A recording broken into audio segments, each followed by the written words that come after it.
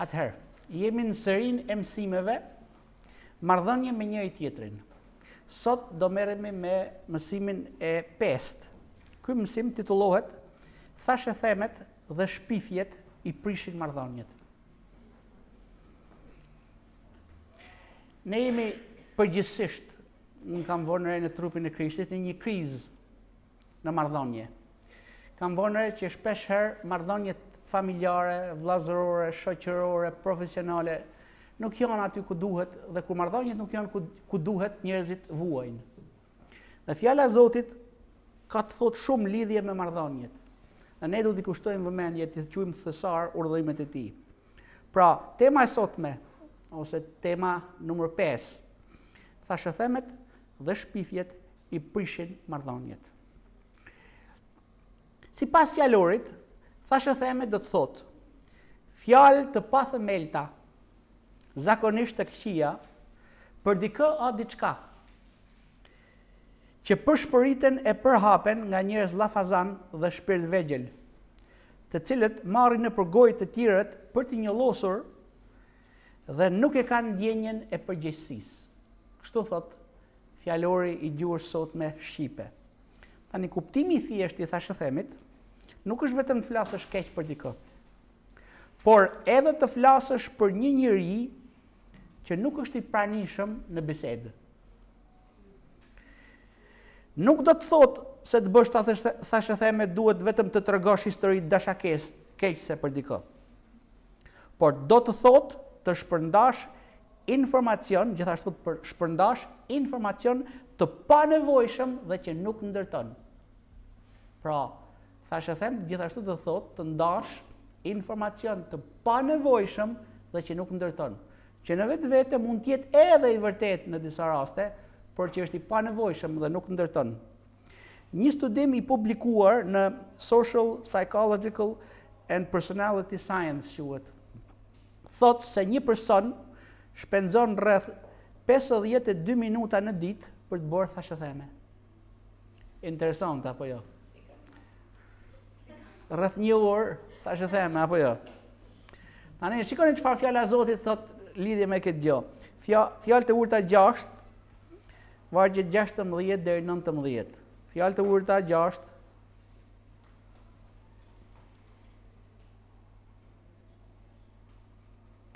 Vargjet 16 deri 19. Vini re te fjalë të urta 6, vargu 16 na jepet një listë të gjërave që Zoti urren. Dhe shkrimi thotë që Zoti I urren këto 6 gjëra. Madje 7 janë të nevoritshme për të. Pra gjëra që Zoti I urren dhe gjëra për të cilat Zoti I ka neveri. Tani unë besoj që ne duhet të kushtojmë shumë vëmendje atyre gjërave që Zoti I urren dhe që Zoti I ka neveri. Pse? Sepse ne duhet të urrejmë dhe ne duhet të kemi neveri.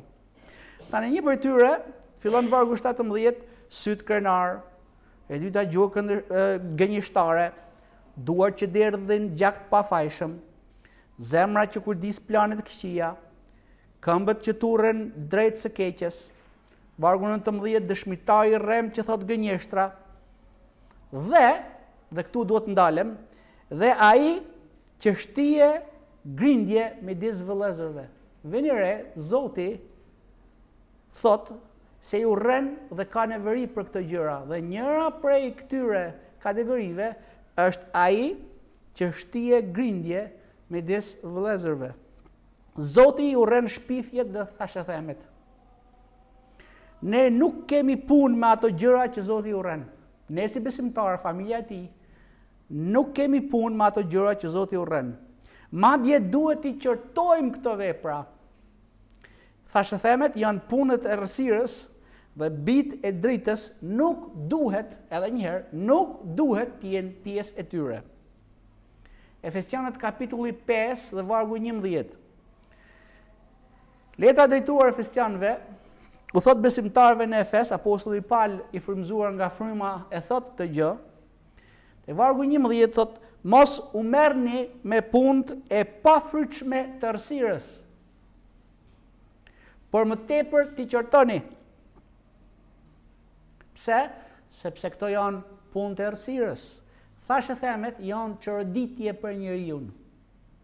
Pra nuk është normalitet. Sot në shoqërinë e sotme, thashethemet janë normale, është pjesë e zbavitjes. Por a e dini që Perëndia e quan si çorëditje e njeriu? Amen.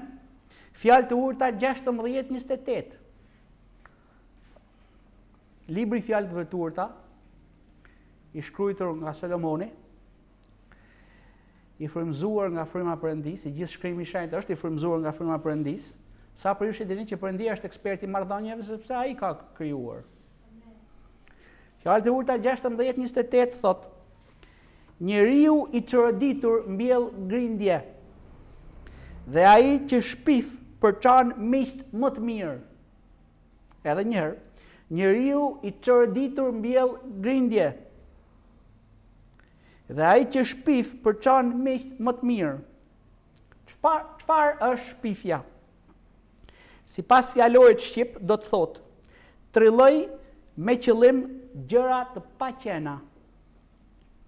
Them e përhap fjalë të rreme për t'i përlyer dikujt nderin a emrin e mirë, për t'i ngarkuar një faj që nuk e ka bërë, për të njollosur diçka ose për synime të tjera jo të ndershme.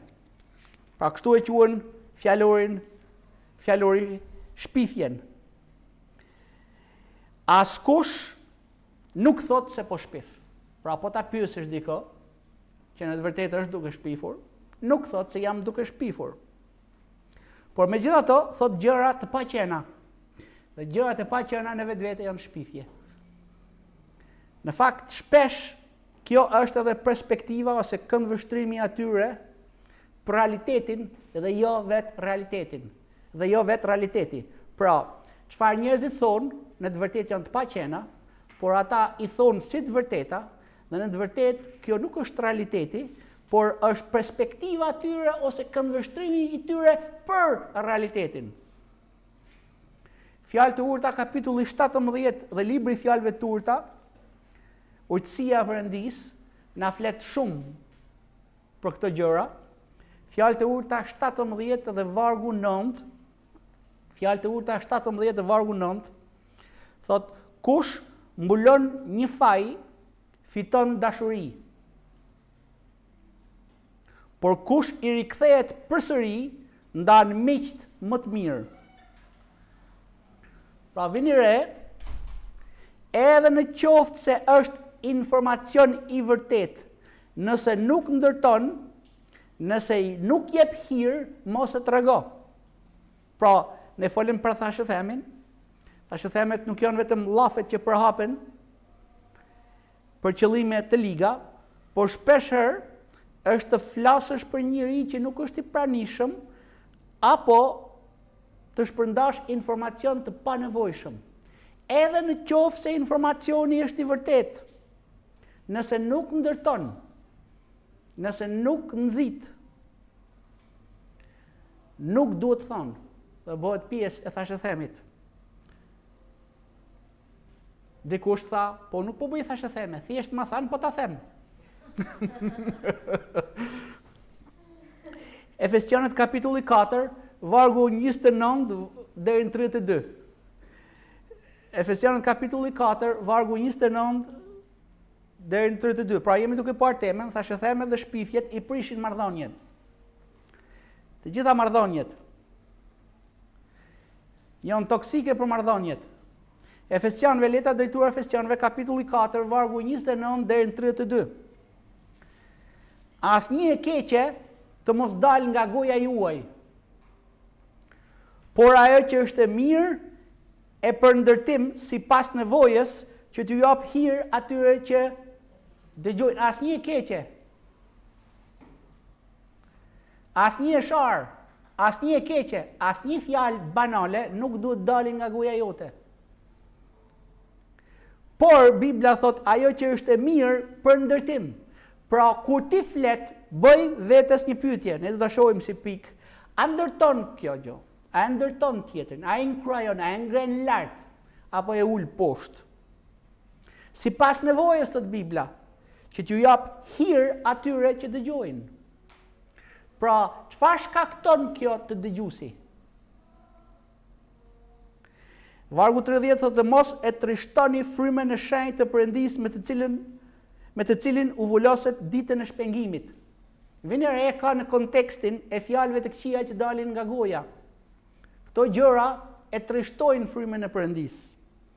Vargu 31 thotë le të flaket larg ju çdo idhërim, zëmrim, inat, trazir dhe shpifje. Pra më duke fol për Thashethemet dhe shpifjet, dhe dham për kufizimin e tyre, dhe shpifje dhe çdo ligësi.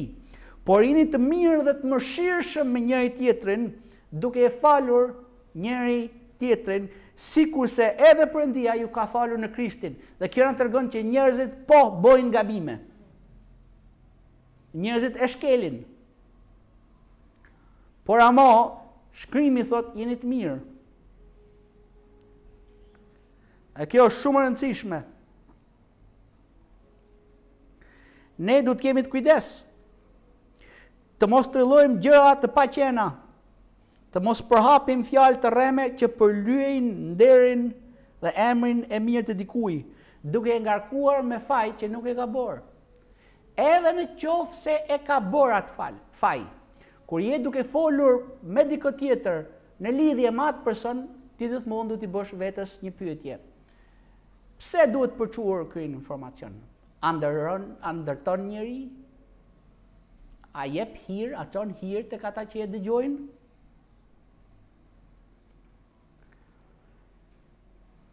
Kur Bibla flet për shembull për karakteristikat e një dhjaku, dikujt që ndihmon në kish, thot tek e para Timoteu 3 vargu 11.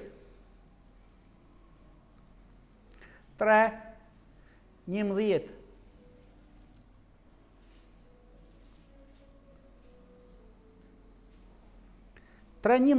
Thot, dhe bashkëshortet e tyre të kenë dinjitet. Pra gratë duhet të jenë dinjitoze. Jo shpifarake. Vini re, jo shpifarake. Por të përmbajtura dhe besnike në gjithë shka. Amen? Tani, Thashethemet nuk bëjnë vetëm femrat. Shpifje nuk bëjnë vetëm femrat. Thashethemet bëjnë edhe meshkujt. Por, duke qenë një natyrë emocionale, femra ka tendenca ta çojë këtë gjë në nivel tjetër. Amen? Por imagjinoni, fjala e Zotit ka një standard shumë të lartë për ata që shërbejnë, që madje edhe bashkëshortet e tyre nuk duhet të jenë llafazane, nuk duhet të jenë shpifarake dhe nuk duhet të merren me Thashethemet. Tani lind pyetja, kush bën Thashethemet dhe shpifje? Ne do të shikojmë sipas fjalës së Zotit. Pra, cila është ajo kategori njerëzish që është e prirur për të bërë Thashethemet dhe shpifje? Se ku ka Thashethemet dhe shpifje, marrëdhëniet nuk mund të lulëzojnë. E para, njeriu llafazan. Njeriu llafazan. Fjalë të urta 10:19. 10:19. Në fjalët e shumta, faji nuk mungon. Pra sa më shumë fjalë për flasësh, probabiliteti që të thuash gjëra gabim është i madh apo jo. Në fjalët e shumta, faji nuk mungon, por ai që frenon buzët e tij është i urtë. A më kuptoni? Pra, ne duhet të mësojmë të frenojmë buzët tona edhe kur na flitet. Dhe ne duhet të mësojmë të flasim me mas. Amen? Pse? Sepse njeriu llafazan flet Thashethemet. Dhe ne e pam dhe bën shpifje. Megjithëse ai nuk e quan shpifje. E Bibla thot Perëndia e urren ato që shtije grindje midis vëllezërve. Pra e urren fenomenin e Thashethemetve dhe të shpifjeve. Janë një nga 7 gjërat që Bibla thot Perëndia i urren dhe janë të neveritshme. Pra ka neveri për kur Perëndia dëgjon është e neveritshme, prandaj trishtohet fryma e shenjtë. Kur flasim fjalë të liga brenda nesh, sepse për të është neveri. Am kupton, prandaj Bibla thotë mos e trishtoni frymën e shenjtë. Mos dali asnjë fjalë e keqe nga goja juaj. Amen. Le të flaket, tutje, çdo idhrim, zemrim, inat, trazir, shpifje thot me çdo ligësi. Amen. Predikusi kapitulli 5 vargu 3. Libri i Predikusit kapitulli 5 dhe vargu 3. Shikoni çfarë thot 5:3. Sepse nga punët e shumta vijnë ëndrat. Dhe nga fjalët e shumta zëri budallajt.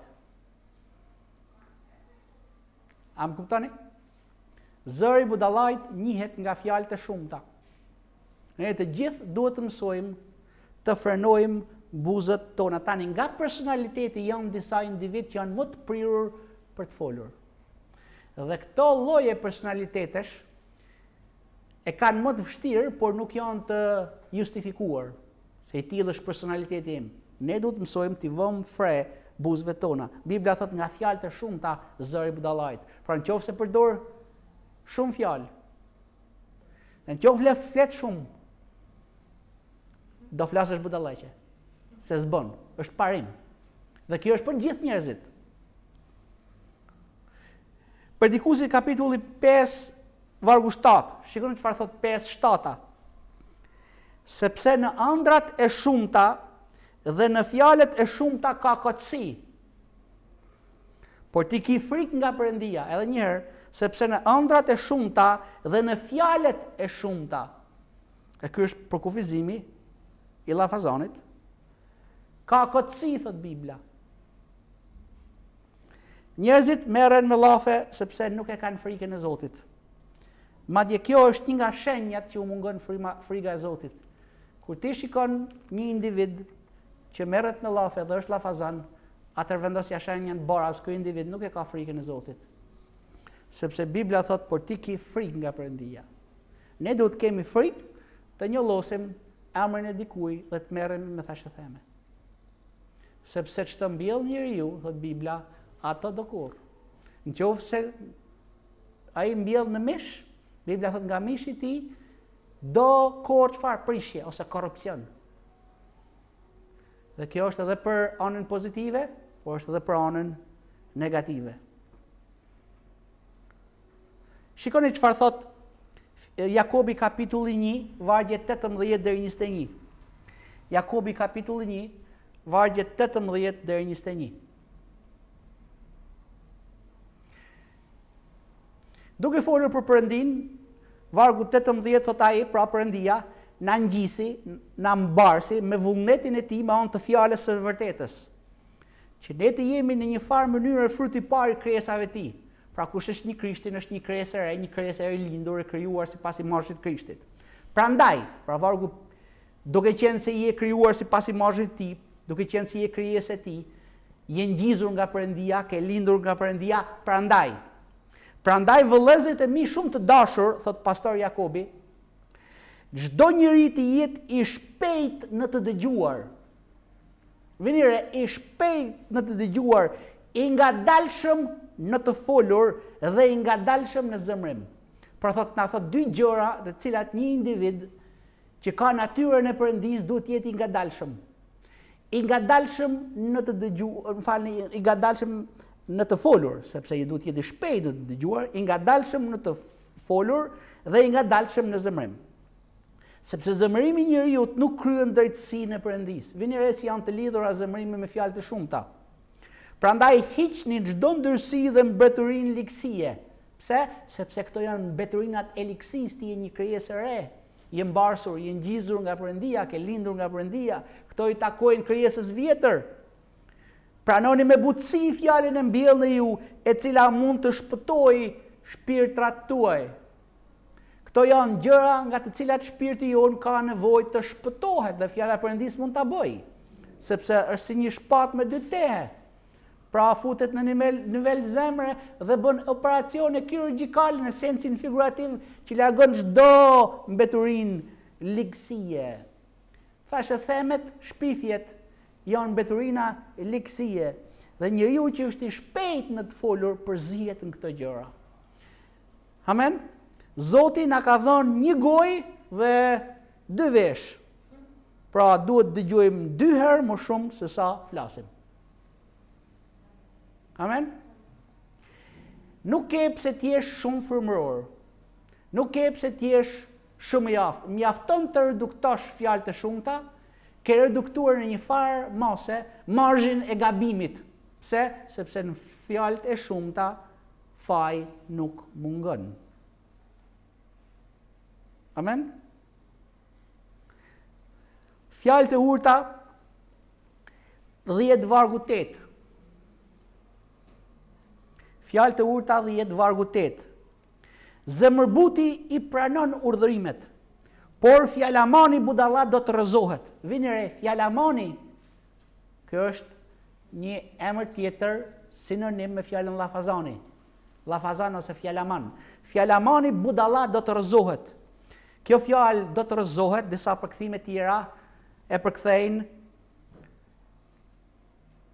do të bie, do të rënohet. Ose do të rënohet. Në qoftë se dikush merret me llafe, është i prirur për të marrë me llafe. Ai bën thashetheme dhe thashethemet rënojnë marrëdhënie. Prishin marrëdhënie.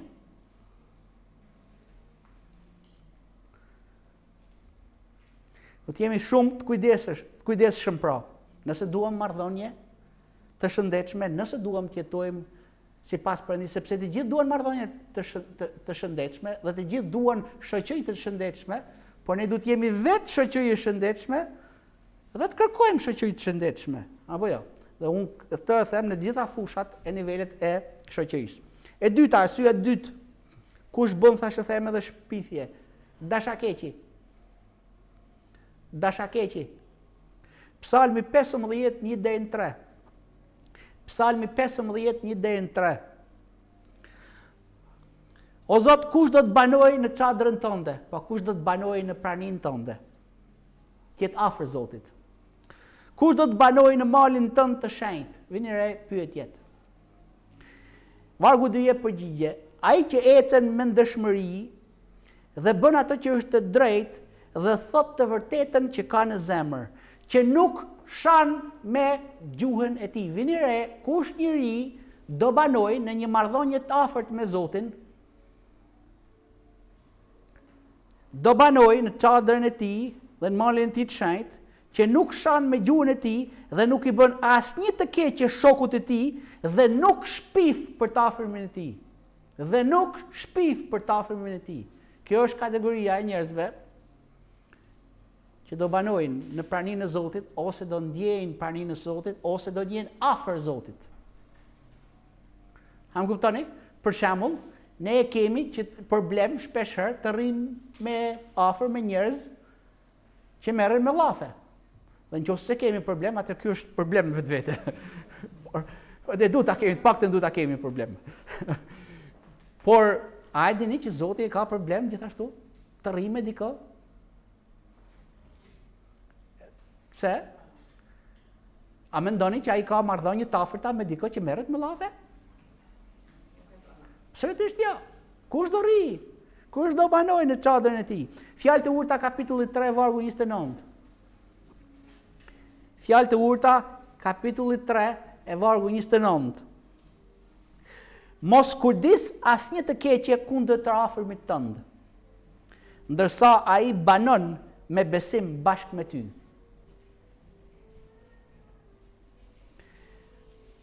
Besimi është diçka e shenjtë dhe kur dikush ta jep besimin, tani të gjeni vëmendje, besimi nuk është dhuratë, falja është dhuratë. Besimi fitohet. Po një nga gjërat më të mira që ti mund kesh në jetë në marrëdhënie me dikë është besimi. A e dini pse për shembull çiftet divorcohen? Nuk ka besim. Janë bërë marrëdhënie të ndryshme dhe gabime të mëdha dhe ka patur falje. Por ama kur thyet besimi, nuk mund të kesh marrëdhënie. A e dini që ne kemi marrëdhënie me Perëndin në nivelin që i besojmë atij, sepse për çdo marrëdhënie ka nevojë për besim dhe nuk mund të kesh marrëdhënie pa patur besim. A më kuptoni? E Bibla thot mos kurdis të keqen kundër të afërmit tënd ose kundër atij që i afër. ndërsa i banon me besim bashkë me ty. Nuk mund të kesh marrëdhënie nëse nuk ka një nivel besimi. Dhe nuk mund të kesh besim ndaj dikujt që të përflet. Amen? Dashakeqësia. Mos kujdes më falni asnjë të keqe kundër të afërmit tënd. Tani të gjithë njerëzit thonë fjalë të mira për veten e tyre, por Bibla thotë Zoti përshon zemrat. Ta pyesësh dikot të thosh a je dashakeq? Jo, nuk jam dashakeq. Thjesht i duhet keqen këtij personi, por nuk jam dashakeq. E treta, kush bën thashethemet dhe shpifje? Pra, njeriu vllafazan, njeriu dashakeq. E treta, njeriu, apo le ta themi kështu, i kemi përmbledhur disa gjëra së bashku: zilia, smira, xhelozia dhe konkurenca. Edhe një herë. Zilia, smira, xhelozia dhe konkurenca. Jobi kapitulli 5 dhe vargu 2. Shikoni çfarë thot Jobi kapitulli 5 dhe vargu 2.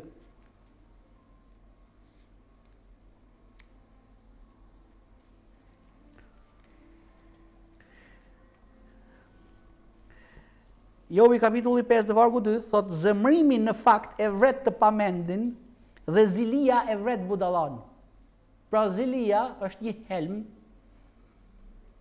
që nëse ti e mban në jetën tënde, do të jetë përgjegjës për të shkatruar ty. Dhe shpesh herë njerëzit bëjnë thashetheme në esencë, në të vërtetë, në përmbajtje, ata kanë zili. Dhe nga që kanë zili, ata mendojnë në mënyrë, domethënë shumë naive, se ndoshta duke fikur dritën ose qeriun, duke shuar qeriun e tjetrit, do i shtoj më shumë dritë qeriut tyre. Po kjo nuk është e vërtetë. Njerëzit nga njëherë flasin sepse duan ta dëmtojnë reputacionin e tjerëve, sepse kanë zili çfarë të tjerët kanë. Dhe normalisht që ata nuk e quajnë zili, por nuk ke pse ta quash zili nëse ajo gjë sillet si zili. Amen. E para Korintesve kapitulli 11, vargu 18 deri 19, apostulli Paul merret me kishën në Korint, sepse kisha në Korint kishte një problem. Dhe apostulli Paul në letrën e tij të parë i adresohet këtij problemi, kur besimtarët mblidheshin së bashku. E tek para Korintesve 11, vargjet 18 deri 19, thot para se gjithashtu, sepse dëgjoj që kur bashkoheni bashkë në asamble, ka midis jush përçarje. Pra, në asamble besimtarët kishin përçarje. Po pse kishin përçarje e unitet dhe jo unitet? Sepse të kesh përçarje do të thotë mos kesh marrëdhënie të mira, apo jo? Pra, ne mund ta themi në mënyrë popullore, dëgjova që ju nuk i keni marrëdhënie të mirë me njëri tjetrin. Dhe pjesërisht thot apostulli Paul e besoi. Ai kishte dëgjuar nga informacionet që në kish ka përçarje. Tani dëgjoni me mendje, kur ka shumë zëra për të njëjtën gjë, atëherë ka diçka. Por mos dëgjoj çdo gjë që thuhet fillimisht. Dhe Pauli thot pjesërisht e besoj. Pra janë disa gjëra që unë e di që kur njerëzit i flasin, i kalojnë në ekstrem, por pjesërisht këto gjëra i besoj sepse Pauli ishte një i frymëror dhe kishte ndjeshmëri të brendshme. Thot sepse duhet të ketë midis jush dhe grupime, venera e grupimet, që të njihen në mes tuaj ata që janë sprovuar. Çfarë do thot ata janë sprovuar? Për një përkthim tjetër thot ata që janë të paret ose ata që kanë parin. Pra çështja ishte kush ishte i pari, kush ishte më i rëndësishmi, kush ishte më i miri. Kjo sillte përçarje dhe marrëdhënie jo të mira në kish. Nëse sillte përçarje dhe marrëdhënie jo të mira atëherë, sjell përçarje dhe marrëdhënie jo të mira tani. Shpeshherë grupimet ndodhin sepse njerëzit duan të duken, të dallohen si i pari, si më i miri, si më i rëndësishmi. Shte s'ka asgjë të re në diell, thot predikuesi, të njëjtat gjëra, nuk ka mëkate të reja, të gjitha mëkatet kategorizohen epshi mishit, epshi syve, krenaria e jetës. Ato që kanë qenë janë ato që janë, thot Bibla, dhe ato që janë ato që do të jenë. Thjesht janë paketuar sot në mënyrë të ndryshme, me pakot ndryshme, po është e njëjta gjë. Janë të njëjtat tundime, të njëjtat mëkate. Amen. Tanë shikoni tek letra drejtuar Galatasve, kapitulli 5, vargjet 19 deri 26, letra drejtuar Galatasve, kapitulli 5, vargjet 19 deri 26. Dhe veprat e mishit janë zbuluar dhe janë. Apostulli Paul u drejtohet besimtarëve në Galati dhe thot janë zbuluar, pra nuk është gjë e re, janë shfaqur. Nuk u shfaqen tani, janë tashmë të zbuluara. Dhe thot kur shkelja, kurvëria, ndërsia, shturja, idhitaria, magjia, armiqësimi, grindjet, xhelozit, vini re, grindjet, xhelozit, mërit, zënkat, përçarjet, tarafet, vargu 21 thot smira, vrasjet të dehurit, grykësia dhe gjëra të ngjashme me këto për të cilat thot po ju pa e lajmëroj. Vini re, ai thot po ju pa e lajmëroj. Sikur si ju thash edhe më parë, pra Pali ja u kishte treguar edhe më përpara. Kur kishte qenë me ta, ja u kishte mësuar këtë gjëra, thot po ju paralajmëroj, siç ju kam thënë edhe më përpara. Për veprat e mishit. Se ata që i bëjnë këtë gjëra nuk do ta trashëgojnë betejën e Perëndis. Sepse fryti i frymës është dashuria, gëzimi, paqja, durimi, mirëdashja, mirësia, besimi, zemërbutësia, vetë kontrolli. Kundër këtyre gjërave nuk ka ligj. Dhe ata që janë të Krishtit e kanë kryqëzuar mishin bashkë me pasione dhe lakmit e tij. Vini re, e quhen pasione dhe lakmit e mishit. Smirën, xhelozit dhe grindjet. Dhe thot, në qoftë se rrojmë në frymë edhe duhet të ecim. Let mos jemi mburravec, vini re, mos jemi mburravec. Duke provokuar dhe duke patur smirë njëri tjetrin. Nga vjen smira, kryelartësia. Ka të bëjë me konkurrencën, kush është më i miri, kush është i pari, kush është më i rëndësishmi. Kujt i del fjala, kush di më shumë. Shumica e argumenteve që bëhen, shumica e thashethemeve ka të bëjë me unë kundrejt ti dhe përdoret thashethem për të ulur reputacionin e tjetrit dhe për të ngritur vlerën tënde.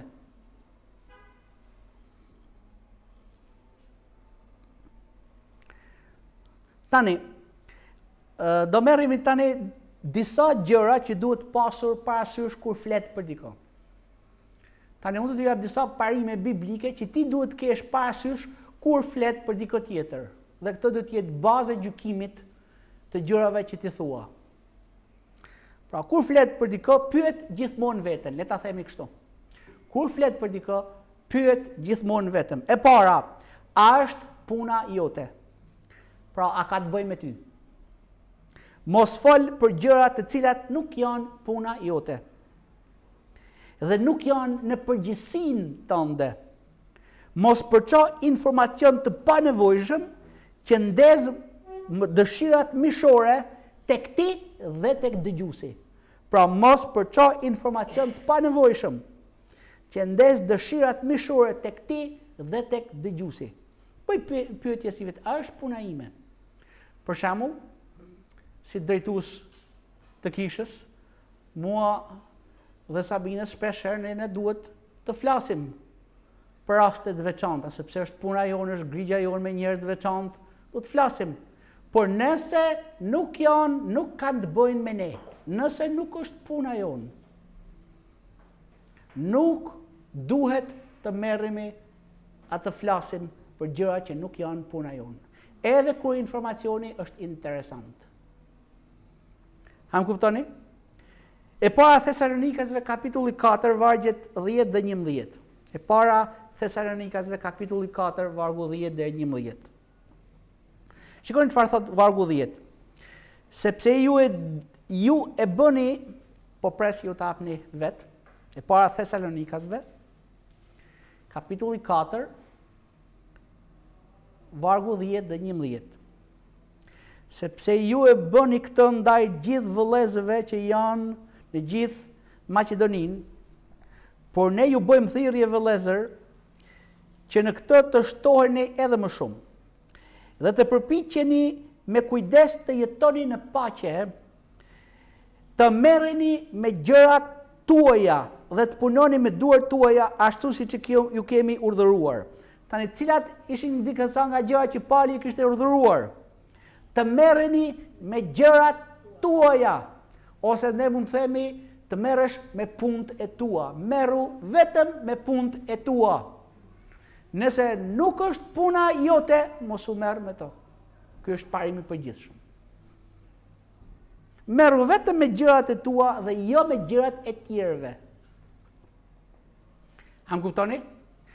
Qofse dikush bën thashëtheme për diko tjetër dhe ti thot ty, atëherë dihet sigurt që një ditë diku do bëj thashëtheme për ty për diko tjetër.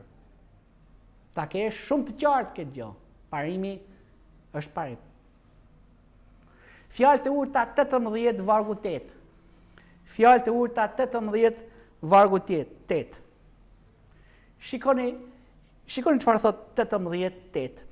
Fjalët e shpifsit janë si një gjellë shumë e shishme që zbret thellë në zorë. Venire, Biblia ka një sens humori.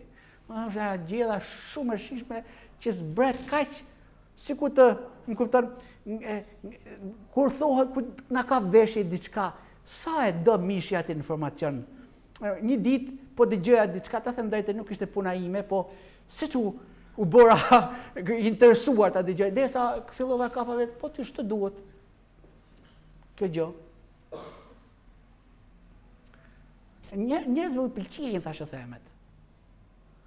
A keni vënë re që filmat që kanë thashëtheme brenda pëlqejnë shumë? Madje nuk e di, më duket nuk e mbaj mend, ka qenë një reality show që kishte që bëhej me thashëtheme. Po njerëzit vdesin të dëgjojnë pak thashëtheme. Nga bota, kuptoni, atyre domethënë që quhen VIP-a apo.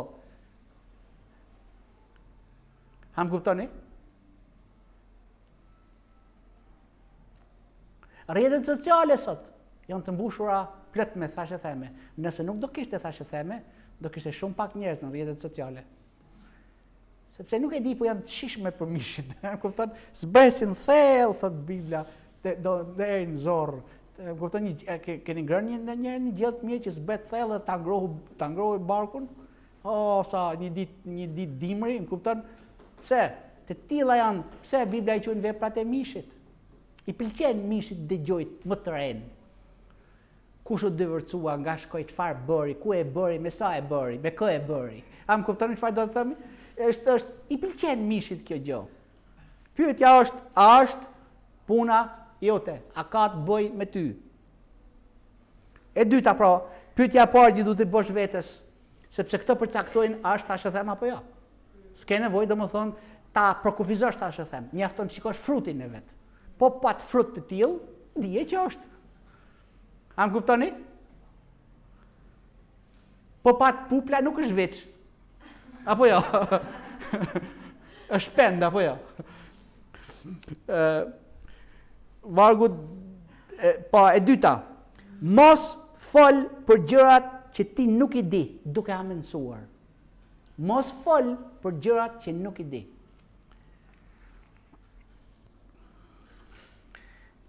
Njerëzit sot janë teolog, janë psikolog, janë sociolog, janë gjitholog, dinë çdo gjë, dinë për politikën, dinë për veshjen, dinë për çdo gjë. Pa sa përshë dini që njerëzit nuk dinë çdo gjë. E ti nuk mund të jesh mjeshtër i të gjithave, dhe ti nuk di çdo gjë. Fjalët e urta 18 vargu 13. Shikoni çfarë thot fjalët e urta 18:13. Kush jep përgjigje për një çështje para se ta ketë dëgjuar ose para se ta njohë, tregon marrëdhënien e tij për turp të vet. Kush jep përgjigje për një çështje para se ta ketë dëgjuar, para se të ketë informuar për atë gjë, tregon marrëdhënien e tij për turpët e vet. Pra mos fol për gjëra që ti i hamendson, me siguri kështu do të ketë ndodhur. Ku e di ti? Ti do të kesh, që të kesh gjykim 100%, do të kesh informacion 100%. Ham kuptoni? Dhe shpesh herë njerëzit arrin në verdikte me informacionin e dikujt tjetri. Sa marrëdhënie janë rënuar, sa marrëdhënie nuk kanë nisur, sepse kanë filluar bazuar në informacion të limituar, nga një perspektivë personale, që mund të jetë e sinqert, por përsëri e gabuar. Dikush mund të jetë edhe i sinqert, por sinqerisht gabim. Ham kuptoni? Pra është parim jetë, mos fol për gjëra që nuk i di. Po ai shkoj, ku e di ti shkoj? E pe që shkoj? Po ma thanë, thjesht po ta them. Ky është për kufizimi pra, ky është për kufizimi. A më kuptoni? Parimi i tretë, pra gjëja që duhet pas parasysh kur flet për diko.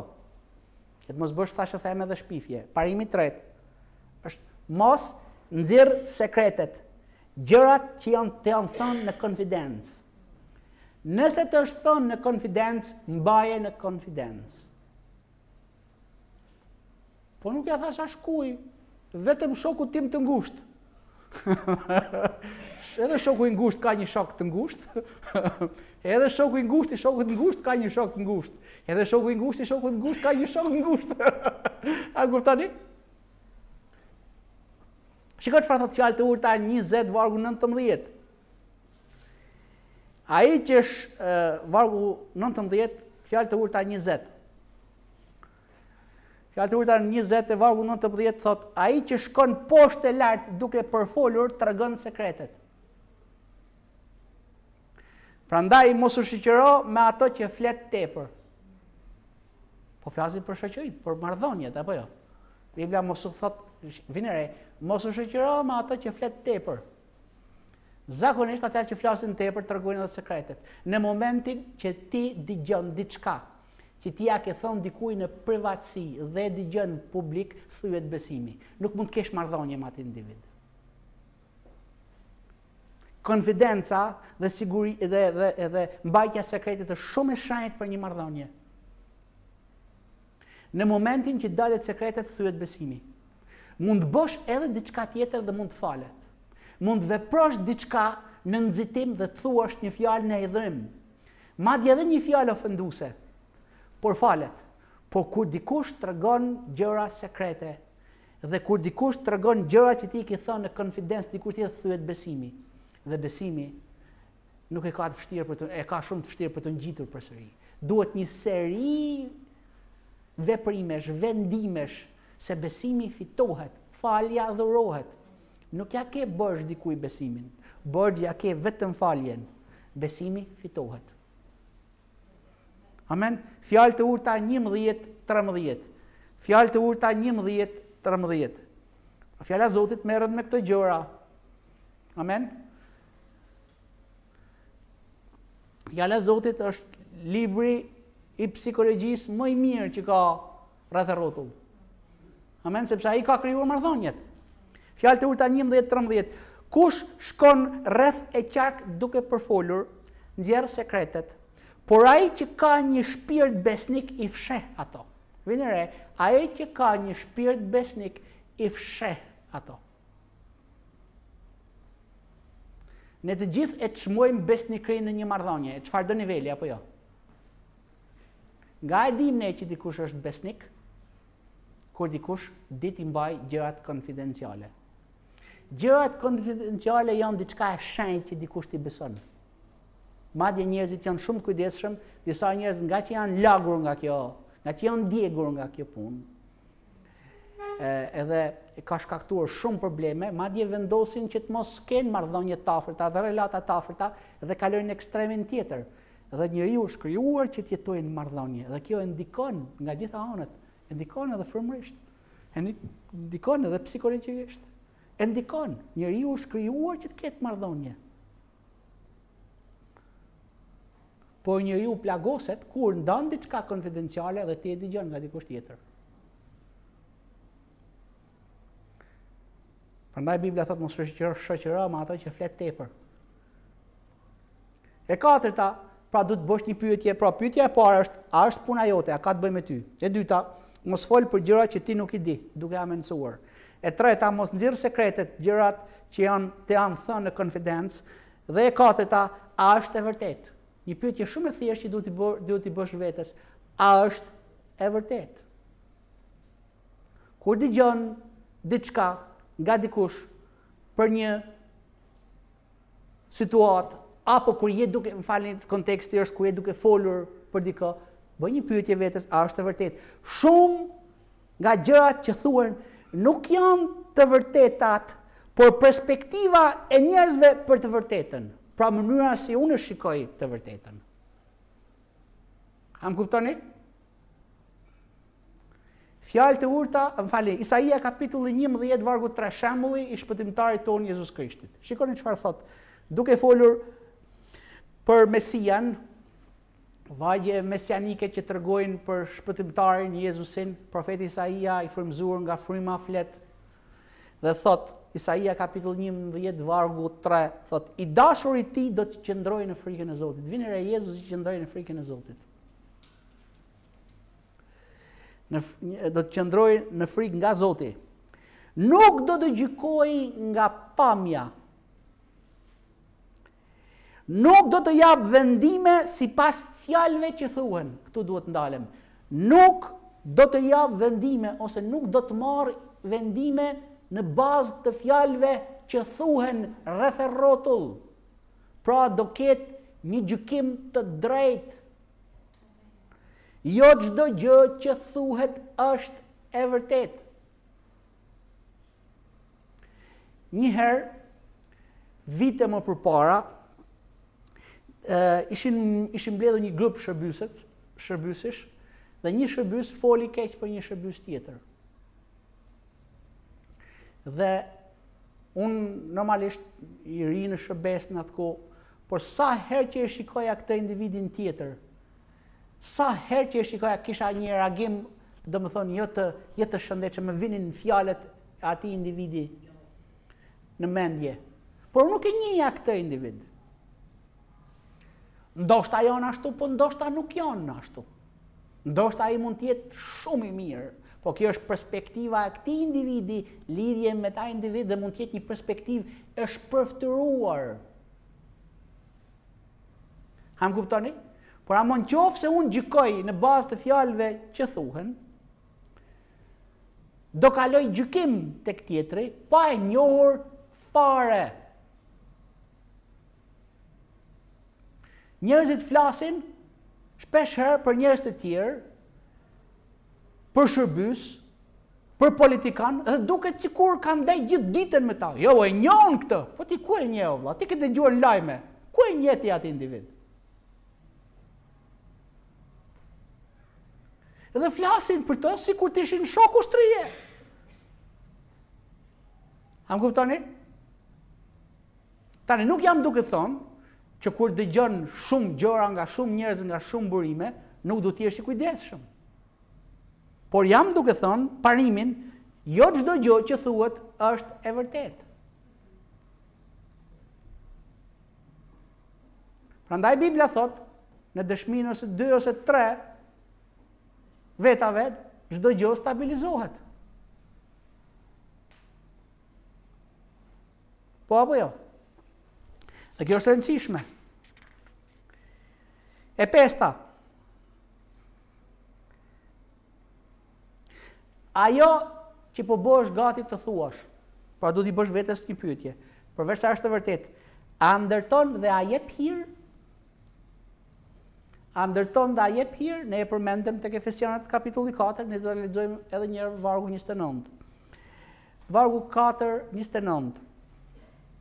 Shikoni me vëmendje, asnjë fjalë keqe, asnjë, asnjë fjalë e keqe, asnjë fjalë ofenduese, asnjë fjalë sharse, po asnjë fjalë e keqe të mos dalë nga goja juaj, thot Bibla.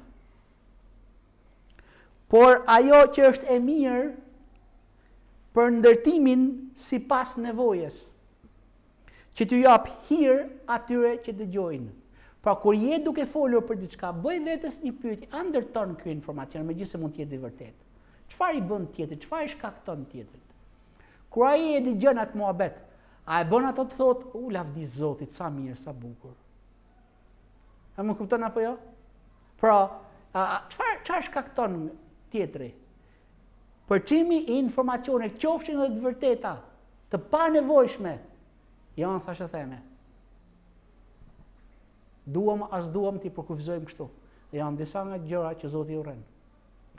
Djalli i përdor këtë gjëra për të rënuar reputacionin e tjerëve. Pse? Sepse ai e din nëse këta i dy vit lidhen së bashku, do të jenë aset për mbretërinë e Perëndisë. Sa njerëz janë larguar nga kishat ku duhet kishin shkuar sepse kanë dëgjuar dikë të flasë keq për parinë e kishës. Dhe djalli e ka përdorur si farse dhe i ligu mbjell egër në mendjen e njerëzve. A më kuptoni apo jo? E ti nuk e di. Ti nuk e di. A më kuptoni, ti nuk e di. Kjo është i vetmi kontekst ku thonja e Thomait, po se vendosa dorën në plag, nuk e besoj. Mund të pra, tu do të kesh një eksperiencë personale kur arrin në konkluzione 100%. Qofse nuk e di, nuk e di. Por mos arrin këto në konkluzione pa ditur. E bëj një pyetje vetes, a jep hir, çfarë e solli? Amen. Dhe e gjashta, dhe pika e 6 dhe e fundit është mos dëgjo vetëm një anë. Mos dëgjo kur je duke folur. Dhe ti ke dëgjuar anën, ke dëgjuar një muhabet, një histori ndërmjet dy palëve. Dhe je duke folur, bëj një pyetje. A kam dëgjuar edhe anën tjetër? Fjalë të urta 18 vargu 17. Shikoni çfarë thot 18-17. I pari, thot Bibla, vini re, i pari që mbron çështjen e vet, dhe gjithmonë njerëzit mbrojnë çështjen e vet, duket sikur ka të drejtë.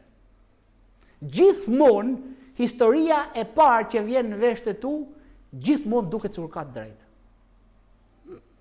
Por pastaj vjen tjetri dhe i shqyrton gjërat. Pra vjen tjetri dhe dëgjon anën tjetër. Kuptoni? Që ta është historia gazmore që një herë profesori pa dy fëmijë duke u zënë në boborin e shkollës. Thot, po ç'keni? Të dy duke qari, thot i parë, profesor, ky më shtiu mua, ky më shau mua. Ke të drejtë, ke të drejtë. Jo profesor, sipas ka drejtë. Jo, ky më shtiu mua. Edhe ti thot ke të drejtë, ke të drejtë, ke të drejtë. Vjen një tjetër profesor thot, pse si dhe ashtu? Ti jep ti të drejtë, edhe ti tjetër të drejtë, edhe ti do të ke të drejtë. Pra, i pari që mbron çështjen e vet duket sikur ka të drejtë. Po pastaj vjen tjetri dhe e shqyrton. Asnjëherë mos përfundo ose mos arrin konkluzione pa dëgjuar të dyja burimet. A më kuptoni? Po shumë e rëndësishme. Pa pas një pamje. Thuhet një herë, ndoshta është një histori për ta ilustruar, që në një dhomë të errët futen një elefant, një dhomë shumë të errët, dhe sollën njerëz që s'kishin parë në jetën e tyre elefant. E thotë është një kafshë e butë, s'ka nevojë domethënë, nuk por ti vetëm me anë të prekjes do shquash domethënë se çfarë karakteristikash ka kjo kafshë. Futet i pari dhe tregon domethënë që këmbët e tij ishin si trungje. A më kuptoni? Futet tjetri dhe thotë që kishte një bisht thotë si një litar të trash e të gjatë. Kupton, tjetri thuhet që feçkën e tij kishte një feçkë të madhe e të trash e të gjatë. Tjetri fut kishte një kurriz të dhe vesh të mëdhenj. Tani dëgjoj, cili ka gabim? Asnjëri, të gjithë kanë një pjesë të asaj që është reale, por jo të gjithë e dinë komplet, pra japin komplet pamjen e plot. Shpesh herë njerëzit marrin një pamje të muhabetit, më kupton, e gjithë elefanti nuk është feçk. Më kupton, apo do të jemi turp. Pra, arrim në konkluzionin këto pika që thash nuk janë e zaruse, pa ato gjëra që unë kam gjetur në fjalën e Zotit. Pra, kur flet për gjërat, gjithmonë pyet veten kur vjen puna për të folur për dikë, a është puna jote? Mos fol për gjërat që nuk i di, duke ha menduar. E treta, mos nxjerr sekretet, gjërat që janë confidence. Pra, nëse të shton confidence ti e gati duke thonë, mos e fol. A është e vërtet? Sa reale është ajo? E pesta, a ndërton dhe a jep hir? Dhe e gjashta, mos dëgjo vetëm një anë. Kjo do të ndihmojnë ty, këto gjëra do të ndihmojnë këto parime, mos merresh me Thashethemet. Amen? Paqja e Zotit mbi ju.